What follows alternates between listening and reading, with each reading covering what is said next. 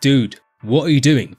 You know bodyweight training sucks for building muscle. You think I built this mass through bodyweight training? Believe me, I know you didn't build that mass through bodyweight training. Hey, what's that supposed to mean?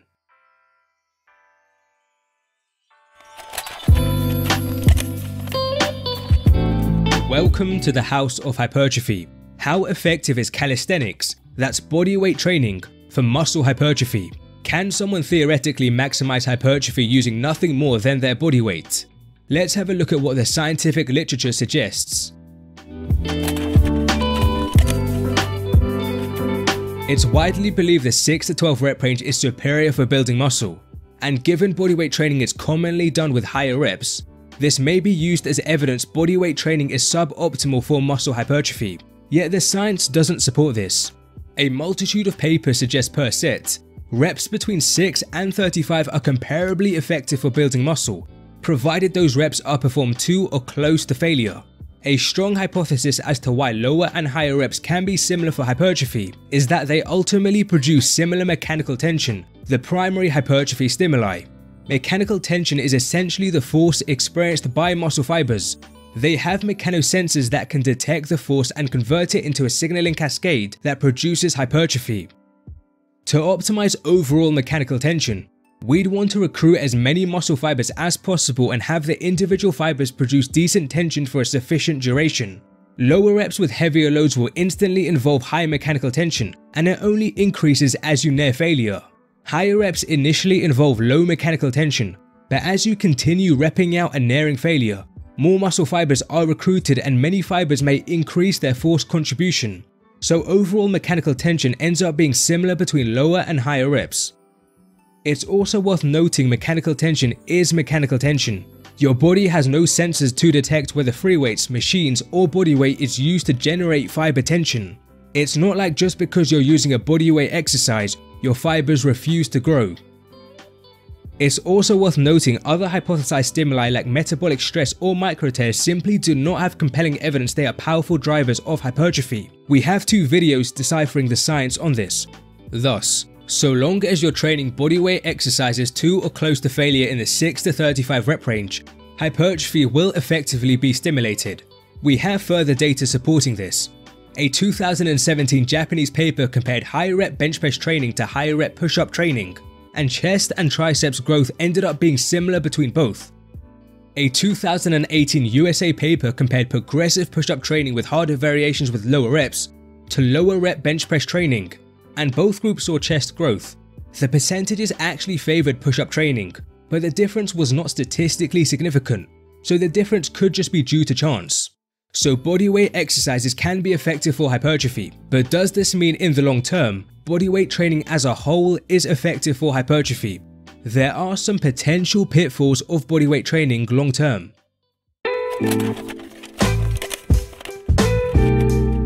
The most straightforward way to progressive overload bodyweight movements is to perform more repetitions, and so long as you stay within the 6 to 35 rep range, this is perfectly fine for hypertrophy. As shown in a previous video, the current data indicates progressing through increasing reps is no less effective for muscle growth than increasing load. Now, it is also technically possible to increase load with bodyweight exercises through using harder variations that have you work against a greater percentage of your body weight.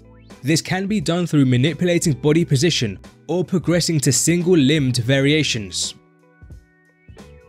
The current research indicates a wide range of rep tempos are comparable for inducing muscle growth, so attempting to slow down your repetitions or even add pauses can likely also be effective ways to progressive overload bodyweight movements. Finally, although strictly not bodyweight, using added weight is also an option. Weighted calisthenics can absolutely be great for long-term progression. This 2019 Norway study found that when load equating weighted push-ups and bench presses, recruitment of the chest, triceps, and shoulders was similar between them. So summarizing this section, it is certainly possible to overload bodyweight exercises well in the long term through an array of different methods, so I don't believe this is a pitfall of calisthenics. Solid literature indicates muscles do not grow evenly across their regions in response to training and exercise. The implication is training with a few biomechanically different exercises per muscle will likely better optimize its overall regional growth. Thus, some may feel calisthenics may be limited in this area as they feel there's not much exercise variety available. Yet, this is not truly the case with the upper body at least. You likely want to train the biceps at different shoulder angles, but this can be done with bodyweight variations. Training the triceps at different shoulder angles is probably a good idea too, and this again can be done with bodyweight variations. Training the chest at different incline angles can likely be useful, and this can be done with bodyweight. Finally, the back can also be trained with biomechanically different bodyweight movements. So summarizing this section, there are a variety of bodyweight exercises that can collectively optimize regional growth of many muscles. It's not necessarily a pitfall.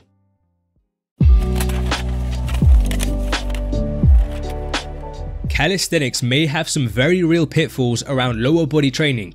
There's evidence hamstring activation patterns differ between hip extension and leg curl based exercises.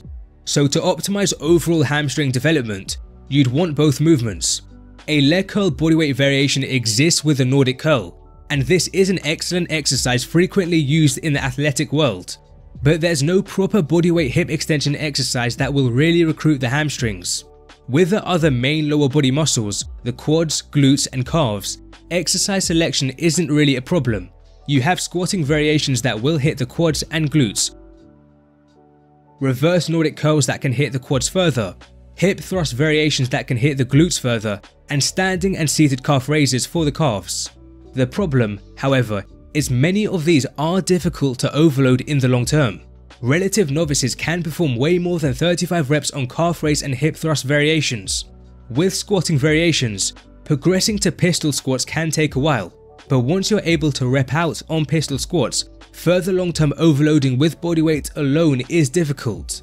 So I think progressive overload with some lower body exercises is a real pitfall. Due to this, I think it's reasonable to speculate a person cannot max their lower body hypertrophy with calisthenics solely.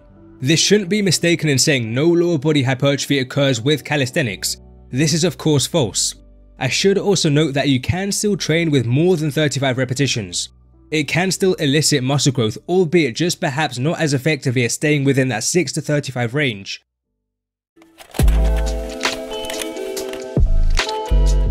Bodyweight exercises can stimulate hypertrophy just as effectively as free weights or machines, provided you're getting to or near to failure in the 6 to 35 rep range. Overloading bodyweight exercises in the long run needs a little creativity. Increasing rep numbers, using harder variations, or manipulating rep tempo are all viable strategies. There exist an array of different bodyweight exercise variations that can collectively contribute to producing great regional development of your muscles. Finally, I think it's likely bodyweight training can be extremely effective in the long term for upper body hypertrophy, but it most likely won't be extremely effective for lower body hypertrophy. Some regions of the lower body may not be trained with bodyweight variations, and some lower body weight exercises are going to be virtually impossible to successfully overload in the 6 to 35 rep range long term, limiting their effectiveness. If you've made it here, I have a free ebook you might like. The Ultimate Guide to Bench Pressing for Strength and Hypertrophy with more than 100 scientific references. From technique to training variables to comparisons and other fascinating science, we cover it all. Grab it through the link in the description or comments.